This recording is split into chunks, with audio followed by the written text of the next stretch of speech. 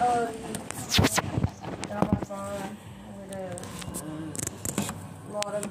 A lot of kids have been babied their whole lives. Now they're adults and don't know how to They take stomp things. their toe and they think they're done. So.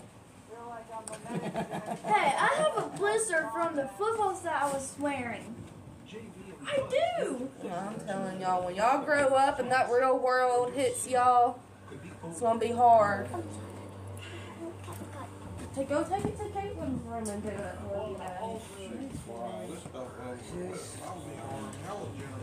Well, me and Brooke was talking about everything that's going on right now, and I told her I've always felt like our generation was going to live to see another war.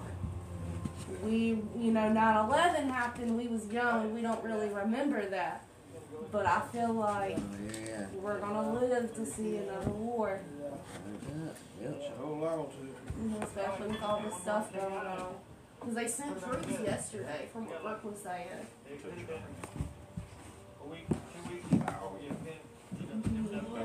But we're not the only country who has their back. So I know there's other countries that are sending troops too.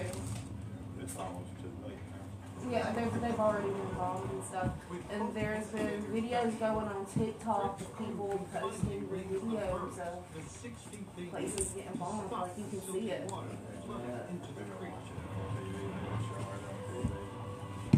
People's been putting it on the internet, on YouTube. But I sure would if Russia's going to take it over. The people need to destroy that country before they leave and say, okay, here's your destroyed ass country. Yeah, well, I mean, they're doing it anyways. They're taking buildings down for what? They're destroying it, yeah. Russia's not really just blowing everything up like they could, because like they was talking about, Russia don't want to destroy.